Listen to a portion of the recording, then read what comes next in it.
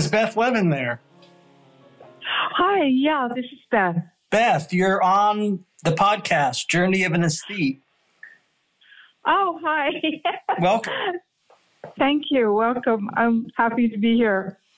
I'm gonna say a little blurb up front, if you don't mind, which I always do for our guests. And I have all sorts of guests on my show, and of not only all sorts of art mediums, but styles, but also of accomplishment. But I have to say, of all the guests we've had, you are among the most remarkable, and I'm a little bit nervous, I must say. So, don't be. Well, Beth Levin is what they used to call a world-class pianist. Oh, thank you. And not only one of the nation and the world's top pianists, but a living connection to the traditions of classical concert piano. She has excelled both in chamber music as well as solo performance. She studied with you have a link to Beethoven, of course, because you studied with both Rudolf Serkin and Leonard Schurer. Mm-hmm. And you hail originally from Philadelphia, I believe, right? Yes. I'm so excited to have a pianist. I'm speaking as a pianist myself. A pianist of your caliber on this show is a real treat. And so... Oh, thank you. I don't really know where to begin. Typically on our show, we do a little... what I like to call a linear chronology, which is sort of a fancy way of saying personal biography.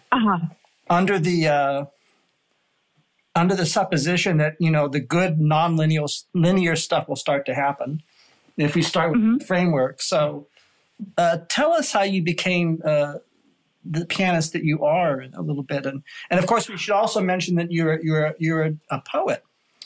We can get to that a little bit later if you don't mind, maybe even read some poetry. That's up to you. But what tell us about your how you came to be the musician you are. Oh gosh. Well, I mean, when I was very young, and I mean like age 3, we had this very large piano in the basement. It was an upright. It was just an old big sound, and I'd go down there and it just became like my little place to be. And I don't know what, I just started playing, and then luckily we had a lot of music in the bench, and so just very naturally I just started to read it, and so it was a very natural just going to the piano, and then yeah, and it was really fun it was just fun for a long time, but then I guess, I had a teacher in the neighborhood, and she wrote to my mother and she said, oh, we have to find her a teacher now, a really serious teacher, and we went to Marian Solar, who was a great pianist. He had come over from Poland, and he was just a phenomenal teacher. I was so lucky with teachers. I mean, Pilar, and then Serkin after that, and Leonard Schurer. Do you mind if I interject and slow you down just a little bit, because these names are important? Sure. Of course, I know Serkin because of like yourself. One of the, I think of the interpreters of Beethoven, the best, of course, is yourself, Schnabel, Brendel, and Beth Levin. In that. But I just want to slow you down just a little bit, because what period of time are we talking? And also, it's interesting. Would you fit the designation of a child prodigy? Oh gosh, I don't know. I mean, I think, when I talk to friends who are musicians, everybody's got a similar story of starting very young. It just happens that way, I think, in a lot of cases. But I don't know. The only reason why I ask is that my biography is in many respects the opposite of yours, because I had no access for a very long time to musical instruments. So I started piano very late. So not at 3, more like 8. And so my total entree into the world of good music was through recordings and records. Now, of course, you know, as a toddler, I was drawn to good music, and, you know, luckily was obsessed with listening to, you know, music. You know, I thought these things, you know, are interesting, people's biographies, and that you had access to this great instrument. And so I just wanted to slow you down a little bit because it was the first name you mentioned was interesting. Your first teacher, who you really... Yeah. This would have been in the 60s, right? Right, exactly. Yeah, in the 60s. He had been, sadly, in the Holocaust. He had been in many camps. Yeah, I mean, his whole career was disrupted. But then, after the war, he went to, of all people, Gieseking. He just, knocked on Gieseking. He knocked on his door. And Gieseking took him in and taught him free of charge. You're talking about Walter? You're talking about Walter? Yes. Walter Gieseking. This dude just went to get some address. So that's the way things were then. You can knock on the door of Walter Gieseking. Well, apparently Gieseking wasn't so happy. He said to him, why didn't you write me? You know, why did you just show up? And I think Marian Falar said, you know, I had this terrible history in the camps, and I wanted to come and play for you if you would just let me play for you, you know. And that did turn him around, because Falar, for instance, his Chopin was just incredible, you know. And so he took him in, and then he wound up coming to America, which turned out to be just very, very lucky for us, meaning his students. You know, we were like, so lucky to have a teacher like that. And he did play in America, but I think he wound up teaching more and also adjudicating quite a bit, like in the Chopin competition and things like that. But there's a great, you know, you can find some recordings of him now, which is just so great.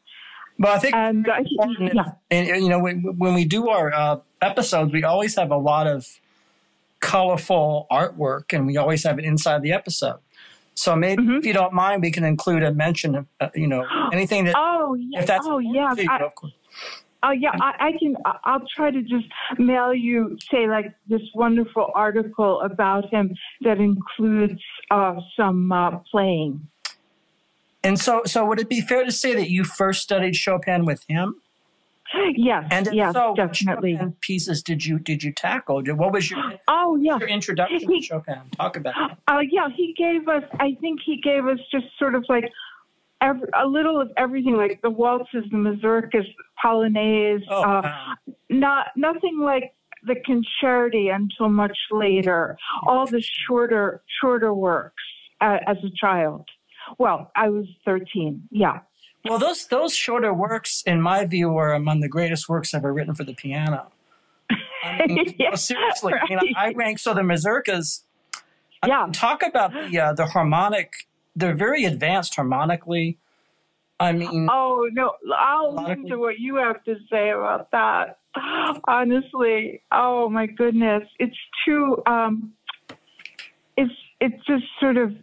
I totally agree with you that they're some of the greatest things ever written.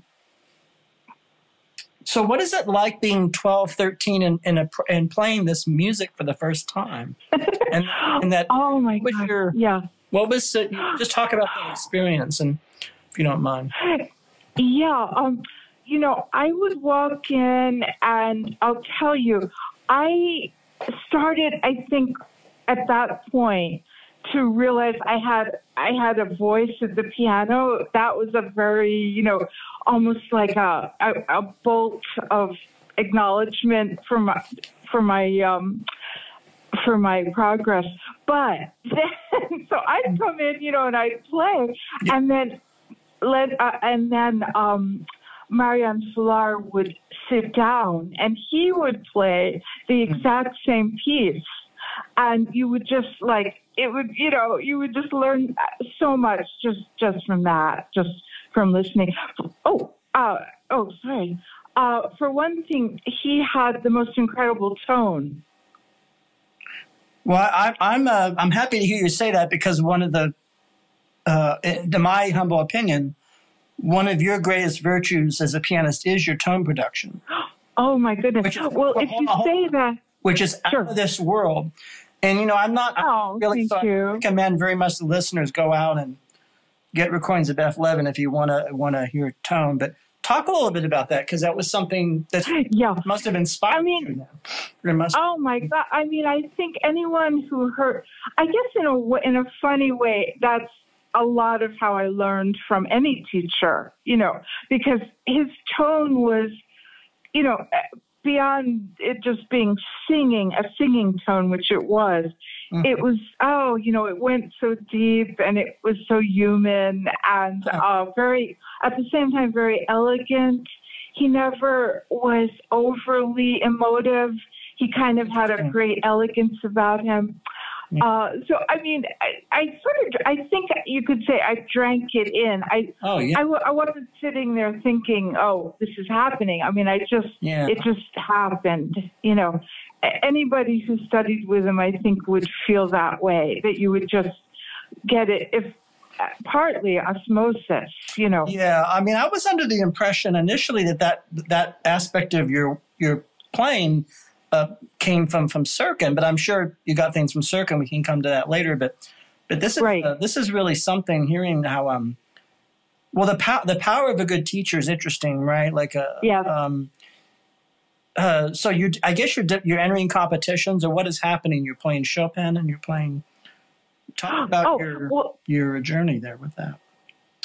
Let's see. Well, I was going to say, when you were talking about great teaching, I think we were sort of his children. He didn't have children, and we became we meant a lot to him, and he would spend like an hour writing out fingering and things like that. Oh, wow. So you automatically I became such a good sight reader, because I think originally because of the knowing fingering so well from him, and knowing fingering is so important, isn't it? I mean, the right fingering. Yes. I mean, my music is almost entirely improvised and composed. It's original music. Yeah. But I got to tell you that the fingering has to be the right fingering all the time, consistent. If you don't have that fingering, then nothing else can happen, in a way. It's interesting. Right. Interesting. Yeah, sometimes it's a very little technical thing that does make all the difference. Yeah. But I was going to say that he prepared me so well that, like, for instance, I played a concerto with the Philadelphia Orchestra as a young. Oh, which one? Let's see. C minor of Beethoven. Oh, wow. Yeah, and he prepared me so well. And then also, when I went to audition for Sirkin, I was just prepared to the end. I almost don't even want to take credit for it. I mean, I was just so prepared. I walked in, and that was it. You just were accepted. It was it was a kind of a magical time for me at that point, Sirkin, and then even Schur too. Do you mind me asking you just what comes to your consciousness when you think of Sirkin? Your first time meeting him, or what? Yeah. Laugh, but I mean, he in a way he's a spiritual link to Beethoven, right? In many respects. Yeah. Would you very much? I mean, he would kind of gossip about Clara Schumann. Wow. He would just talk about all these people as if he really knew them and understood, our whole musical history. But again, I think I got so much from him just by listening, really. He didn't actually, in my lessons, he didn't say that much. It was more kind of playing, and you'd play and he'd go, he'd take the score and he'd go, that you've got to look at that again, right. Or that was very good, or go home. Yeah. And then I knew him I went to Marlborough as well for chamber music, and he was the head of that. Marlborough, it still is one of the top places for chamber music, serious chamber. Oh, it was just life-changing going there. Oh, my God. I mean, I think I've told you, I think of myself basically as a chamber musician. Yes. And that's probably the reason that, just studying there and his spirit kind of imbued the entire summers, there as well. Beth, have you had the opportunity to play Messiaen's quartet for the End of Time? Oh, yeah, I can send you the recording. I mean, one of the recordings. The only reason why I ask about that is because you're, of course, your first teacher in the show on the Holocaust. And I love to hear, yeah. I love to hear your reflections when you first encountered that work, when you played that. Just to name. Oh, my God. It was actually at Marlborough the first time. Oh, wow. Every time I've ever played that piece, it's a real spiritual experience. And then I think the way the audience responds to that piece is very often very, very special as well. The whole thing, it's kind of, you kind of enter it, and live through it. I had the opportunity to meet Messiaen at NEC. Oh, how nice. I had the opportunity to watch him rehearse that work for 4 hours. Oh my God. Yeah, that's a whole other. Did you ever get to meet Messiaen? Or? No, but it's funny. I think he did come to Boston University when I studied with Leonard Schur, and I did see him there, but I never sat through a rehearsal or anything. That sounds very exciting. It was, because I mean, it's I had a lot of great experiences in NEC. So you went to be as well as Curtis, right? Right. After Curtis, I was sort of. Someone actually, I think, just told me that Leonard Schur had come up from Texas to now teach at Boston University. And what was good with that was that, the president was giving him a lot of scholarship money and everything. So I went to audition, and it wound up being, very, very feasible to do it. So I did. I went to study with him. He was another one where I knocked on the door, and it was. Door, yeah. And he said, "Oh my goodness, you look just like my daughter." Well, that's good. Yes. That was a nice opening, Yeah. So, and with Mr. Fuller, we wound up having the same birthday. Really? So there were all these funny little, kind of strange things that happened.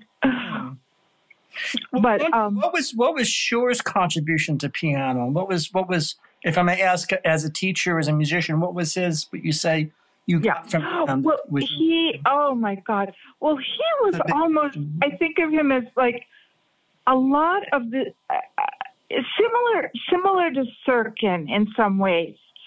But also completely different. In that, he was at one point Schnabel's assistant, Leonard Schur. And again, you were immersed in Schubert, Beethoven, some Chopin, and you could bring him a modern work, but that wasn't his real thing. Yeah. But we did Berg. I'm pretty sure I played Berg for him. You did the Berg Sonata? Yeah. May I ask, have you done the Copland Sonata? No, I wish I could say I had. No, I haven't. I don't know. I don't even think I have a huge repertoire. I really don't. There's some pieces where I think, oh, I'm so glad somebody else is playing. No, I only ask, of course, because the one that pianists tend to like is the Variations by Copland. Mm-hmm. That's the one that pianists tend to do. Right. I always feel that Sonata is his greatest work. Just my own. Maybe I'll look at it tomorrow. Well, yeah, I'm just wondering. Of course, sometimes the individual musician, like Leo Smith, right, was I think the pianist. Yeah. Oh, yeah. Right. About yes. And maybe David Tudor, but go ahead. I'm sorry. Oh, yes, David. Sure. I really just know these people more by name than know their work intimately. thinking about Leonard Shore, Yeah. he was absolutely remarkable. I mean, he could play something and you would almost see the structure right in front of you. I mean, he was so brainy and yet at the same time big-hearted and big sound and romantic. So it was kind of like a wonderful mix of qualities in a pianist. But mainly he had the thing driving him really was, I think, how he understood the work. Like nobody else, really. Interesting, because I actually, in preparation for your episode, I actually reread. This shows you the kind of mind I have. I reread half of the Classical Style by Charles Rosen. Oh my God! Late at 4 in the morning, 3 in the morning, because I have it. I have a first edition from the 70s, and I just really fell in love rereading this. I don't know what possessed me to read it. I think there's a lot about Beethoven in there. For your episodes. Yeah, I like to prepare for the episode. So, but Rosen talks a lot about how the classical style, how it blends the intellectual and the romantic, or the rigorous and the rigor and the emotion. Is that what you say? Can you relate to that formulation? Yeah, I mean, oh boy, it's tricky in that I think it's hard sometimes when you've heard all of the romantic music, you know, and you've lived with it, and then you go to Beethoven or Mozart even, and in a way you have to rein yourself in a bit from what you've heard, you know, what you've seen happen already, and you know you have to kind of pull it back. I mean, I gotta say, I was blown away by your Goldberg variations. I'm thinking, you know, this is really. Oh my goodness! Yeah, thank you. A lot of I don't think that everyone likes it. It's because there's the case too where there's romanticism in the Bach, you know, that's what's played about it. So here's the thing. This is that's party. So my favorite, of course, my favorite Goldberg was the second one by Gould, the 70s one. Or 1981, right. Much better than the 50s, because I felt Gould was finally, I don't know, letting go or kind of get it to another place, which I know a purist wouldn't agree with, right? There are purists out there like Christopher. Definitely. I'm sure you've encountered sort of a Baroque specialist. Sure. But putting those kind of silly debates aside, or not so silly. I love the feeling in your Goldberg variations, and I felt it was actually quite similar to what Gould was doing in 81. And it was a kind of fearlessness about it. Oh, thank you. But you're saying that when you do that with Bach, it's still controversial, or it's not considered? Is there still a lot of them? Oh, yeah. I mean, I sort of had to do what I had to do because I play, you know, I never think about these things like how is it going to be received or something, but later you have to admit that people don't like, you know, when you maybe expand on Bach. Yeah, or you or something. I don't know. It's hard to describe. I don't know. I mean, part of me was. Oh, just like I gave it's just a live performance, you know. And I thought to myself, this performance is pretty good. Maybe I'll release it. And I did. I decided to release it on a label, you know. And then after that, I did record more and more. After that. Yeah. So you're saying that's one of your earlier. The first recording, yeah. So you started with Bach. and it's interesting. Yeah. It's interesting. You started with Bach and you become identified with the Romantics, right? I don't know. I mean, I think very soon after that, I played the last 3 Beethoven sonatas, and that it probably is my real, you know, kind of milieu. Absolutely. Well, you know, I wanted to talk a lot about Beethoven because people, you know, talk about a late periods in an artist's work. So, they'll talk about late Bergman or late Tchaikovsky or, late. Yeah. They'll talk about, late Henry James but late Beethoven is something very special, right? And it's something that you know a lot about. So, for example, the A flat Opus 110 oh my goodness! When did you first encounter the late Beethoven and become interested into its glory, the glories of it? And just I'm probably someone just said to me, "You ought to play that." I mean, I always do what people tell me, because I'm always decide what should I do now, and a friend will say, "Oh, you should look at 110," and I'll do it. I'll just go to it and open the music, and then then I was hooked. And the fugues, and oh my goodness, and then 111 and 109, it all just became right? Okay. Yeah.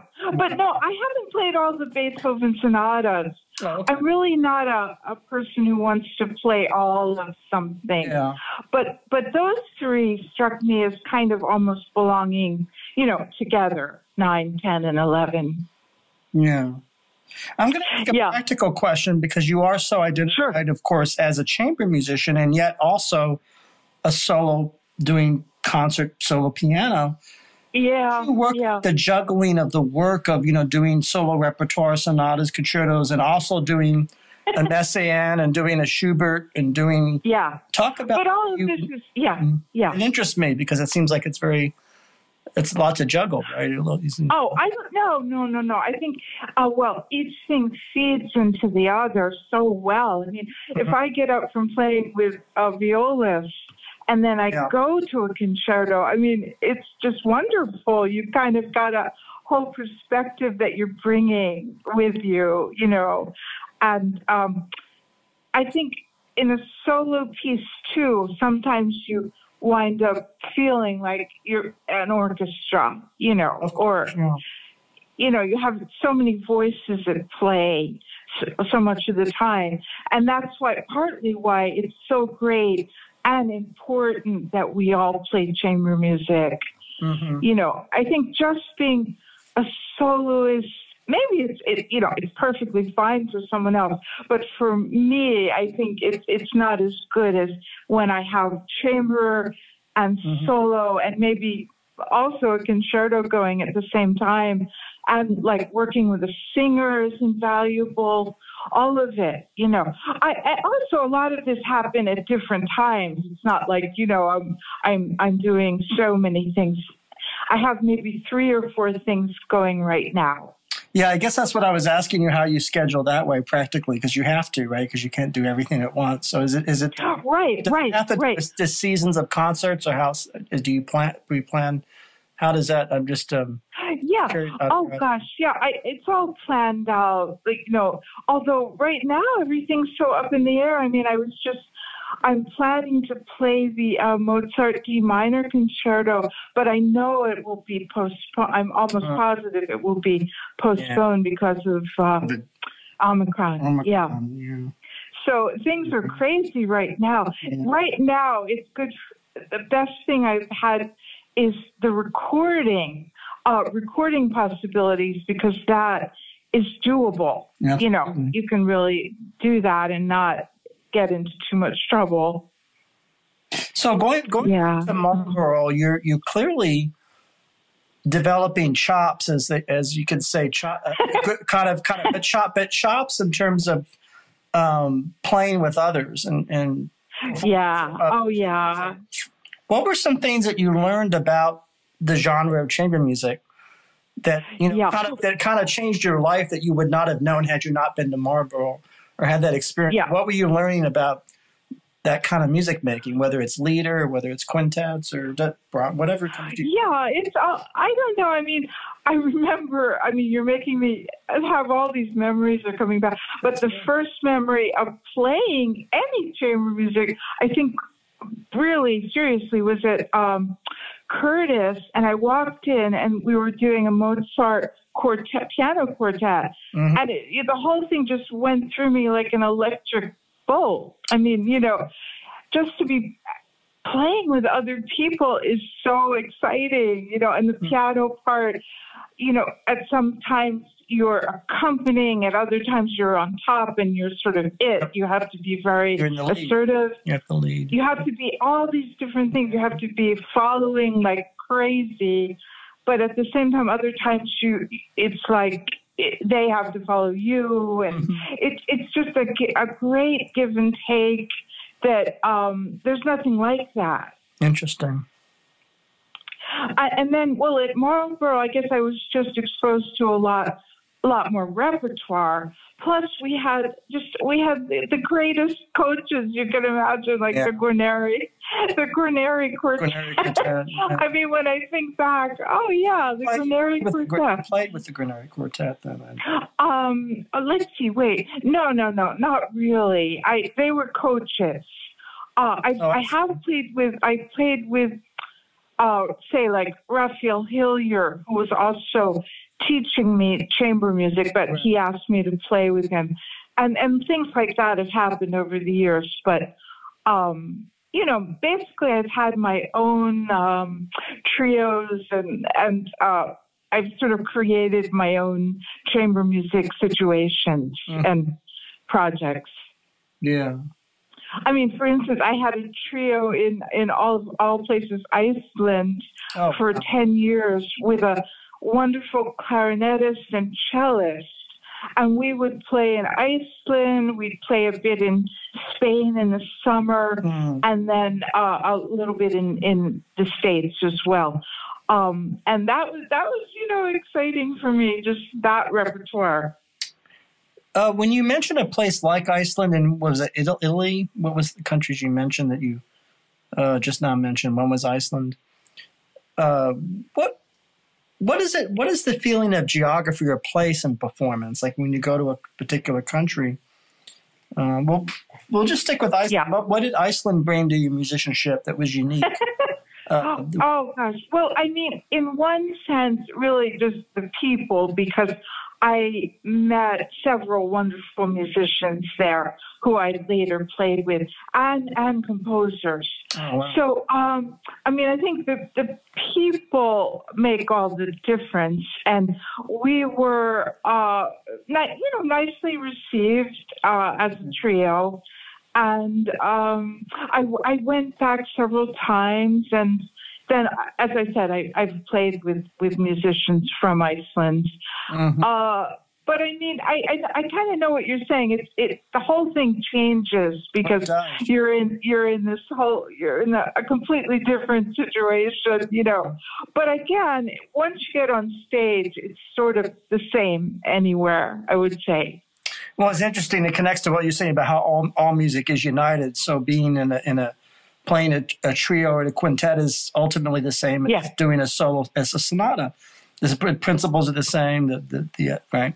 Yeah. Oh, yeah. And I think again, each one really speaks to the other. Like after you accompany a singer, you've got something that you didn't have before, and then you can bring that into your own work. So it's interesting. What were some your first exposure or performance to modern or contemporary works that you either recorded that come to your mind or?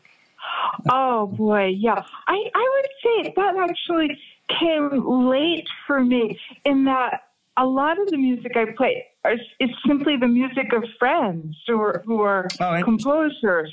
Some kind of famous, others not famous at all. Just people who they'll send me their works in the mail, and I know that sometimes I'll like it. David Del Tredici is written for you, correct?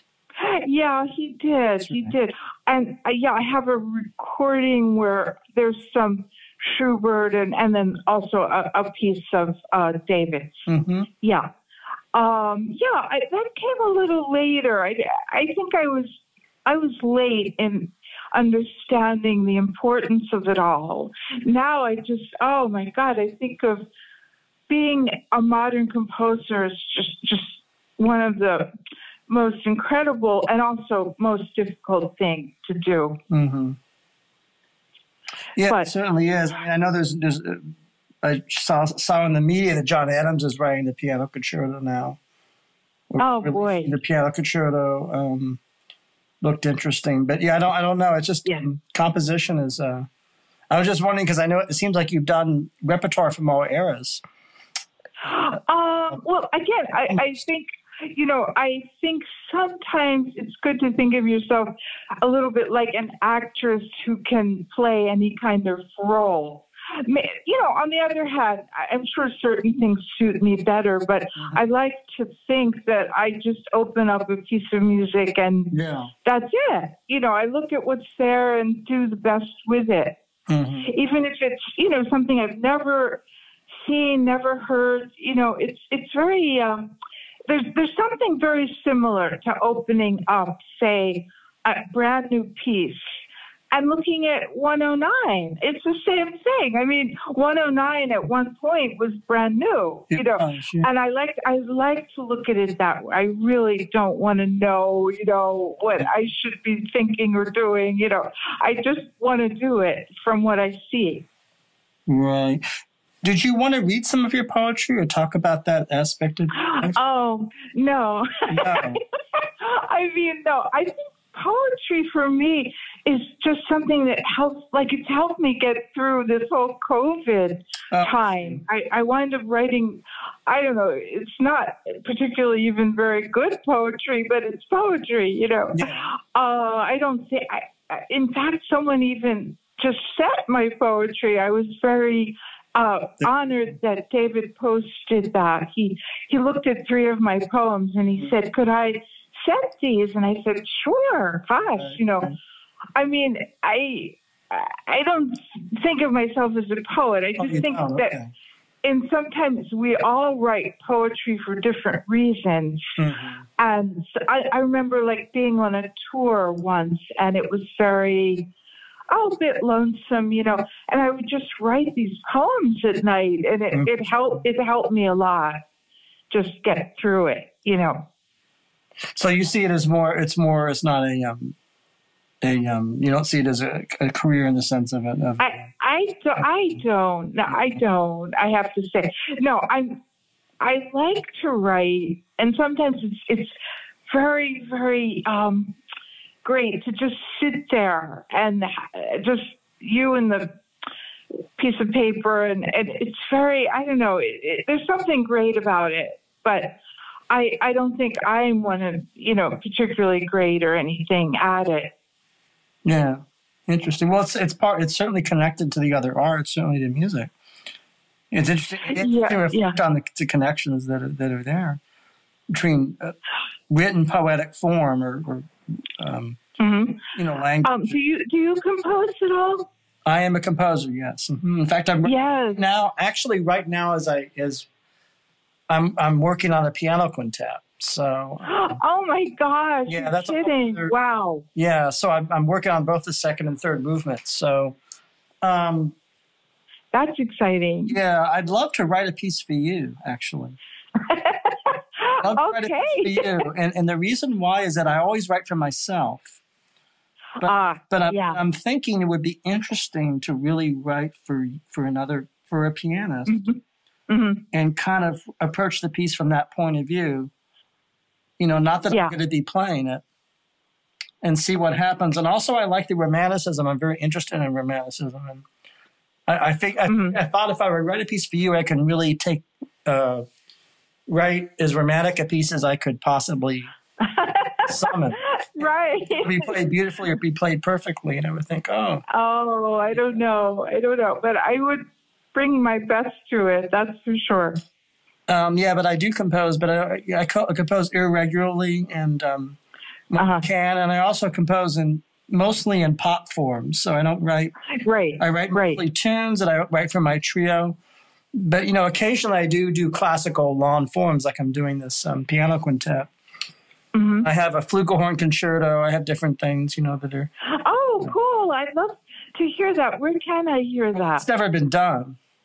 Oh, okay. Because the recording for that fell through. It's a long story. Well, that was good. Yeah. But you do what you can, and sure. Do you compose music or? Oh gosh, Hardly at all. The only things I've ever written were songs. So I guess I've had just a smattering of composition in my life, but very little. I think I have to admit, the piano just, that's for me is kind of where I kind of belong, I think. I love the piano. I think it's just the greatest instrument, as cliche. Oh, I do too. I mean, it can be anything. It really can be anything. Almost like the world in sand. It's kind of like the cosmos and the piano. Yeah, I agree. Yeah. Yeah. Sort of. It's funny. It's and also when you came up, the people you study with, Curtis, and do you mind talking a little bit about technical details, because there's sure. There are many schools of piano technique and styles, pedagogy, and about what to do with fingers and arms and hands. Right. Speaking a little bit about that, because that's something that's is quite complex, and people have many opinions. And what were some of the sort of? Oh gosh, well, I mean, it's funny for me. A lot of my teachers, I think, kind of. Oh, so like I was a bit of a natural, as many people are play, but then I would say when I studied with Dorothy Taubman, she got the most technical of any of my teachers in terms of how to do something. I mean, you could literally ask her, how do I do this? Whereas I would never say that to Sirkin. You know what I mean? Mm-hmm. Like I would never say, how do I do that arpeggio? I would just do it at the best I could. But I mean, with Dorothy, she was so open to talking about technique. On the other hand, I think she'd rather just talk music. Of course. She loved to just talk about it. Everybody would rather just talk. But the thing is I studied music in the 70s and 80s. Which was a slightly different era. And I remember there was a proliferation at that time of schools of thought, and there was the Russian school and, the Italian. And I'm just wondering if you have any, it sounds like you kind of stayed away from some of that. I did. I did. I never really, it would be hard to say what school, but Darcy really had a wonderful way of, looking at how to play the piano. I mean, oh my God, she was very incredibly helpful with anything very difficult, like Liszt or. Yes, exactly. Or I mean, when I think, I don't think I could have even. Maybe I'm wrong, but I don't think I could have played some of the works that I played with her if I hadn't, come upon her. I imagine you've done Mephisto Waltz and Tonen Dance, right? No.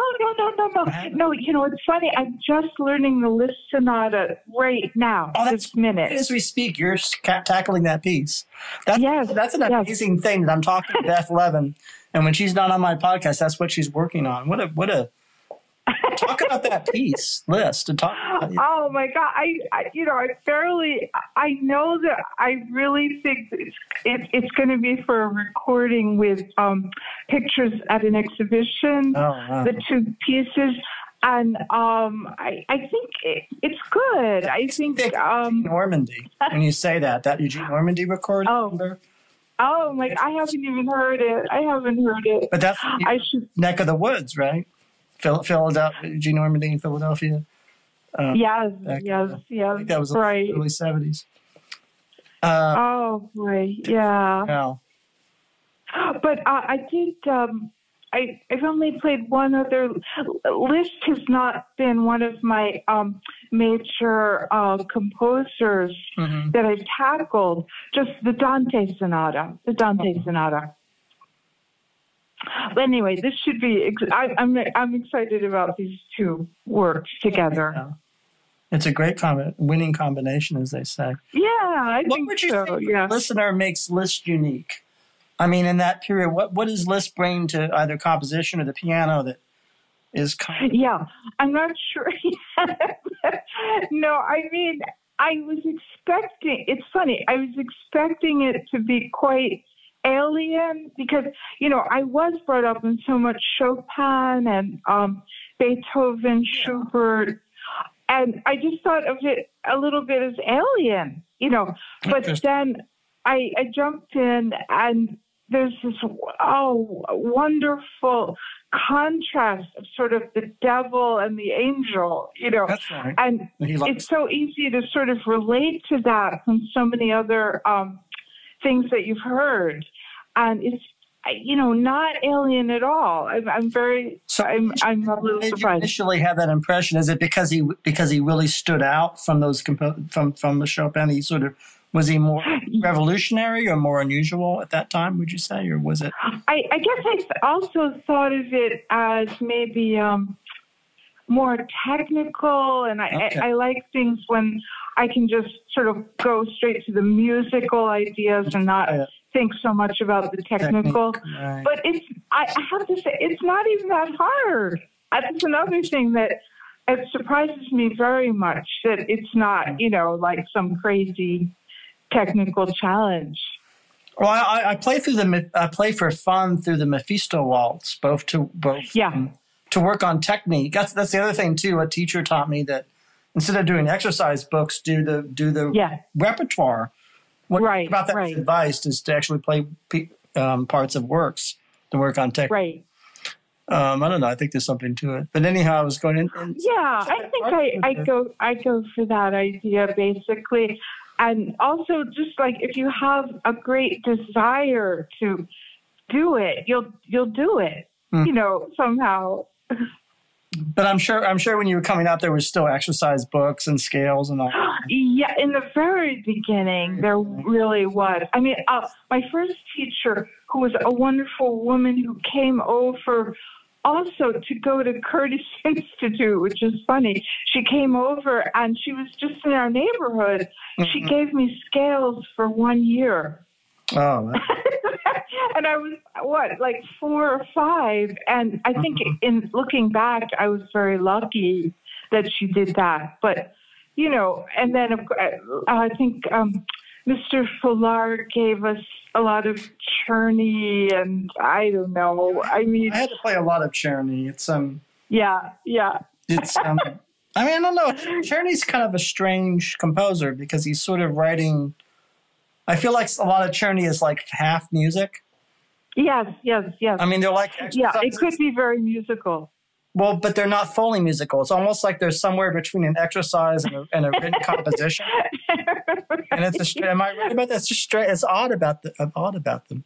But I guess that's why they were designed. They were designed for pianists. Yeah. But I know, like, for instance, I certainly played a lot of Chopin etudes, but I preferred going to the Chopin preludes. Like, that's what really interested me more than the etudes ever interested me. You know, I'm just sort of more wanting to get to the music. Well, the Chopin preludes are very hip. I mean, they're very and the word I would use is they're very sophisticated. Yeah, I guess you're right. Somewhat more sophisticated than the etudes. Some cases. Yeah, I think so. I love Chopin is great. I'm not trying to pit Chopin against Chopin. I'm just saying. No. Of course. That the designation of prelude is deceptive, and that even though they are preludes, they're like sometimes like they're much more. They're like little sonatas at times, and then.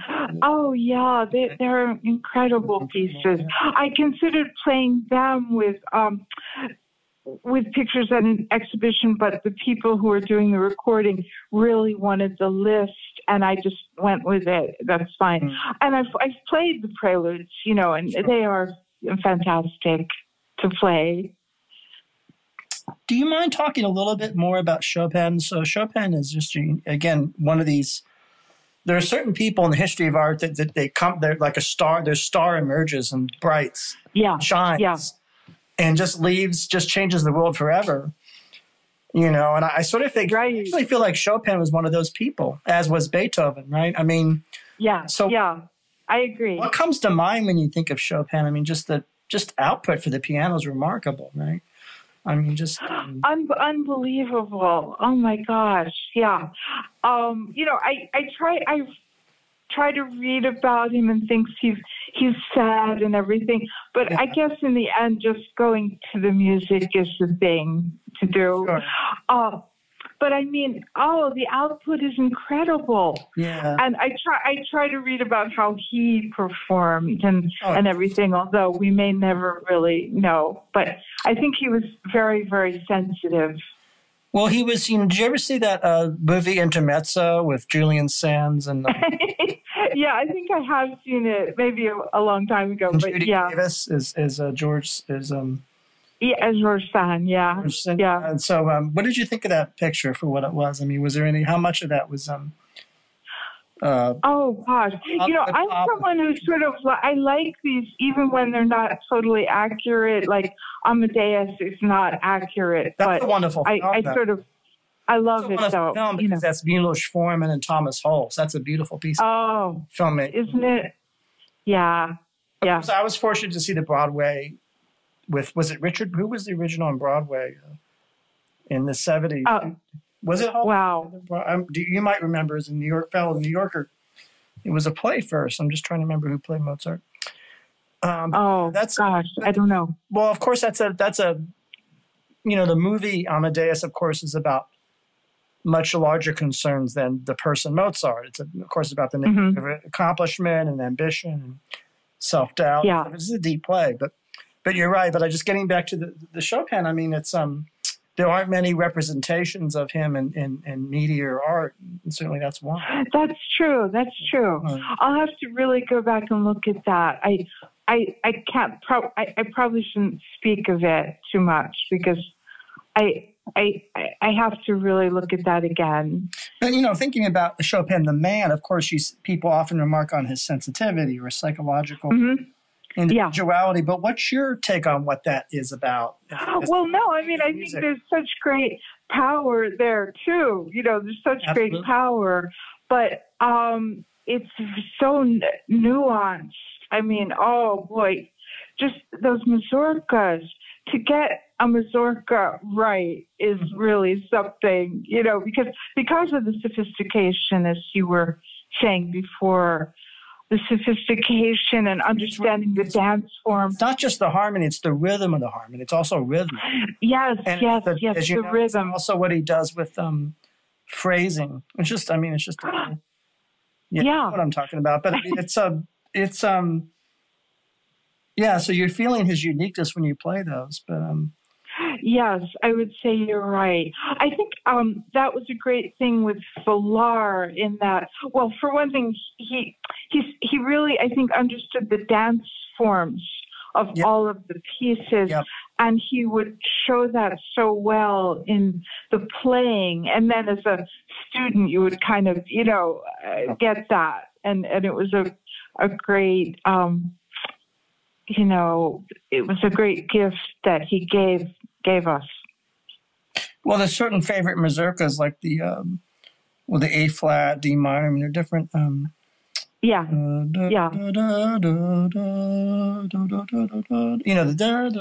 Just the falling, the falling. So when did you first encounter that one? I forget with Villar. I mean, we would have to sort of have. We always had these little concerts. Sometimes, it's funny. He would sometimes teach out of his apartment and just kind of privately, but also at Settlement Music School in Philadelphia, which was a special place because, again, a lot of these great musicians came over after the war, and they would teach at Settlement Music School. It was incredible. Like you'd walk the halls, and there'd be like a famous violinist, and and they'd be schmoozing outside the door. It was really a nice environment. Well, it's so fortunate that you were around the milieu of Eastern European and European Yes, yes. You know, right. Very lucky. Because these were the people that really make major contributions, and they were in your. Sounds like they were in your neighborhood, in your backyard. Yeah, I mean, I think Philadelphia is a great place, a great musical place to come from. Mm-hmm. It's really a fine, I mean, between Settlement and then Curtis and then string players and even the public school system then had wonderful teachers for orchestra and created a lot of great players. So it was a good, it was very, very, very good. So you went to BU before Curtis?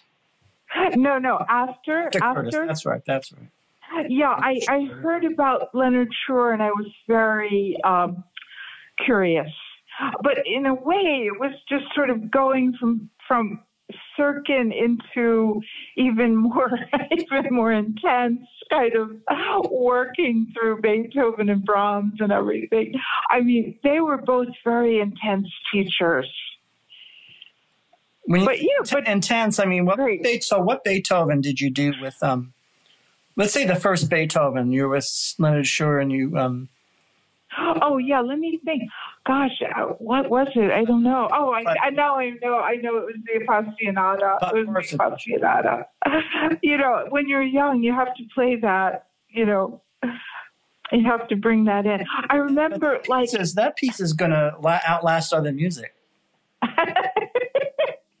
That and the Patatique, right? They're going. Yeah. Those pieces are going to for the ages. I don't think they ever get old. They don't, right? They don't.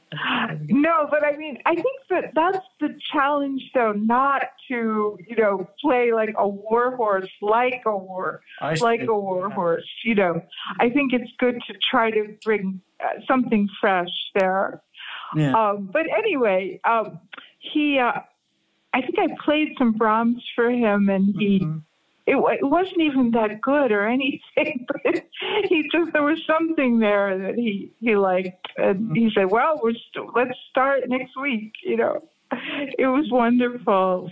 We had a nice group of pianists. We were all kind of more supportive of each other than competitive, I would say. And that was very good. Do you mind talking about that spirit or that ethic, or what was unique about that, or beneficial about that, or how musicianship? I'm sure there's a lot to say. I mean, I think when you go to a place like Curtis or probably Juilliard, I don't know because I never went to Juilliard. I went to Curtis, but it's everyone's sort of there, and you know that you've been chosen, and there's a certain competition going on, I think. Even if it's unspoken. But then at Boston University was more relaxed, I'd say. It was a different kind of atmosphere. And I think we, with maybe a couple of exceptions, we were for each other. We really were for each other. We just wanted to try to get what Mr. Schur was there trying to tell us, And he was not easy. He wasn't someone who told you this is what you do. He would wait until you would understand something, So it was not easy. You say it's not easy because you have to find it within yourself? Or well, you had to try to understand what he was after, which was often phrasing, like to really understand the phrasing. Mm. Sometimes he would say on 4 measures. Everybody needs an anchor in life. You, me, just everybody. Anchor made this whole show possible. I'm immensely grateful to them. You too can use Anchor to make your own shows and create your own vision. Download the Anchor app or go to anchor.fm to get started.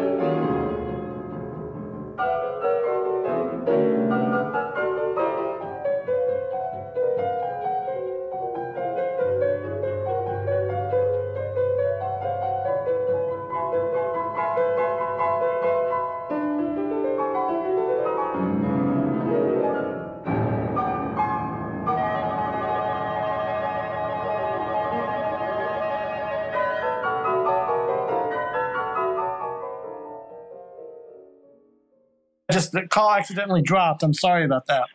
Oh, okay. Tech. So you were talking about competitiveness versus collaboration and the spirit of.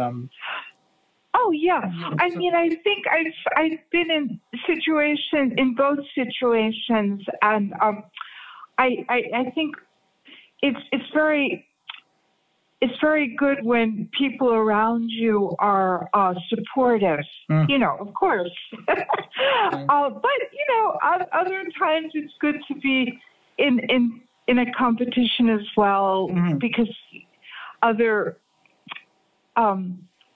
qualities are fostered in yourself, you know, to have the confidence and everything to go through that. Yeah. Well, I guess it builds different aspects of character, I'd imagine. Yes, right. Exactly. Yeah. What was the first time in your musical career where you played a really large concerto with a grand orchestra?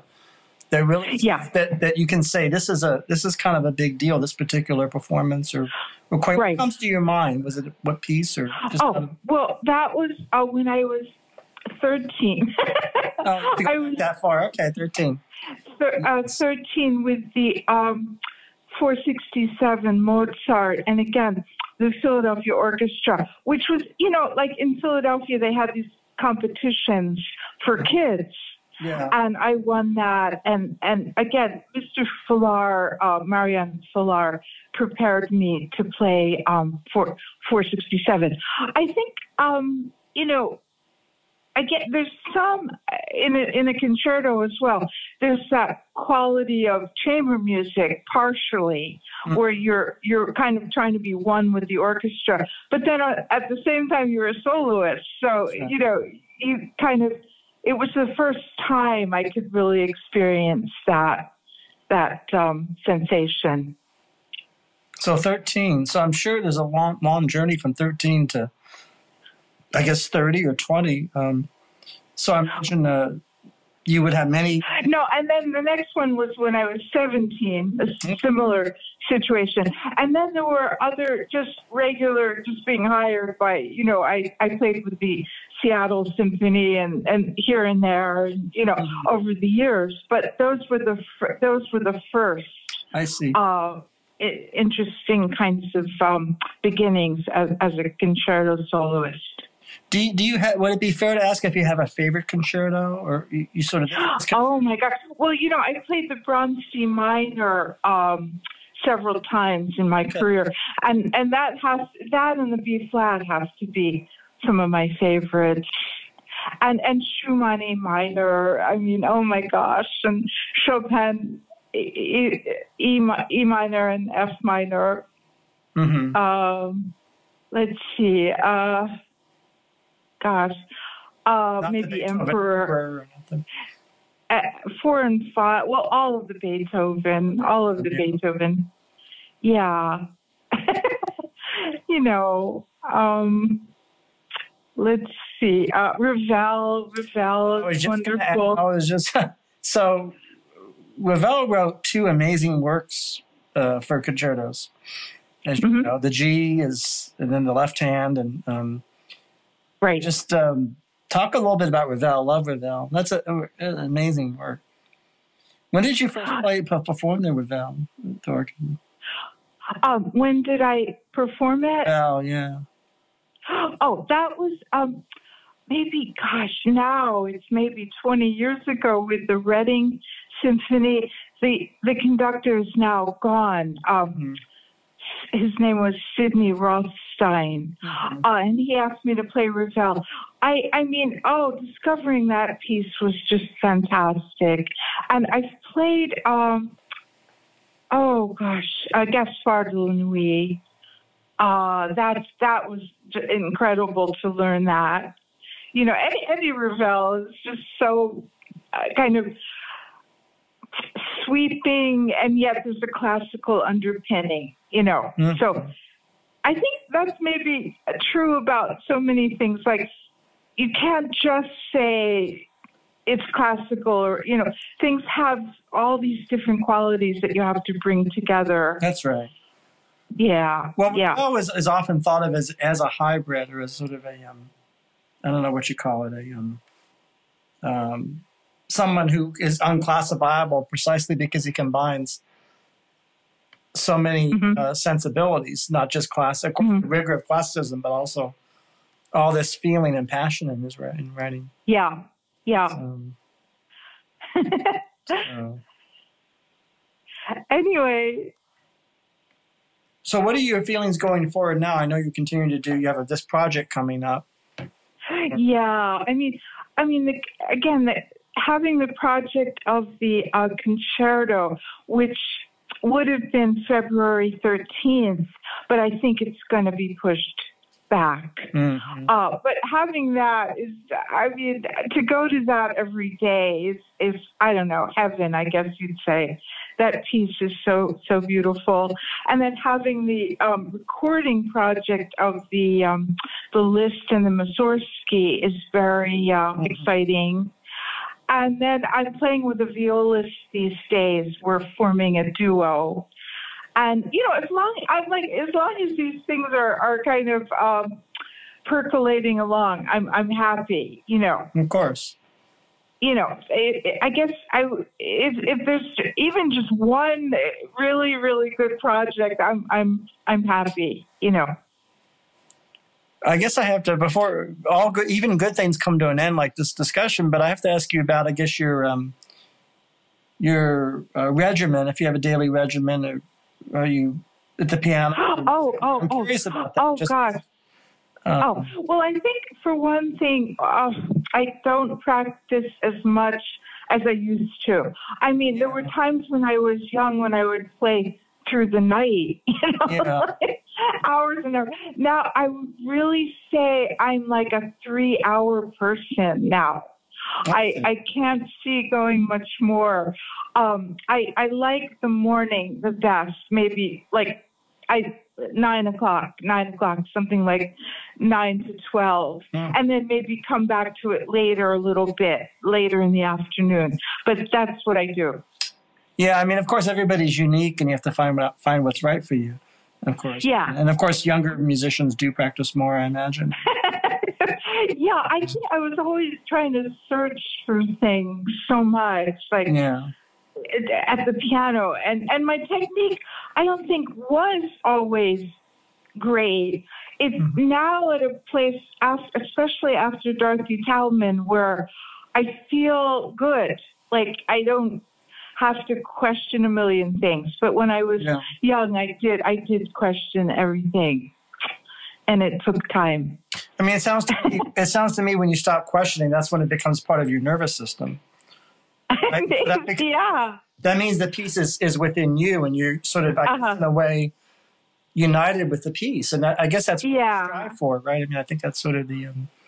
seems to me that's the goal. At least it's hovering around there somewhere. Yeah. Is there anything else you want to talk about that comes to your mind, though, as we conclude?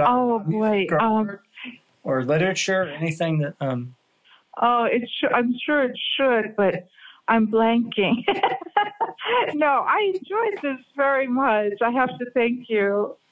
I thank you for your generosity and time, and I know we're in an unusual time, a most difficult time now, but it's worth remembering that there's people like yourself doing what you're doing, and that continues. Is really all. Oh yeah, God. All the more important, and it's something that for which I have great gratitude, and so I look forward to this getting out. Thank you. Thanks so much. This was really lovely, and I hope we'll do it again sometime. And I'm going to look for some of your work. Yeah, well, I am going to start writing a piece called Beth Levin. That's going to be on the name. All right. All right. Probably it's going to be a Fantasia. Oh, even better. Even better. I love it. To be continued, all right? Okay. Yes. Happy New Year to you. All right. Bye. Thank you. Happy New Year. Bye.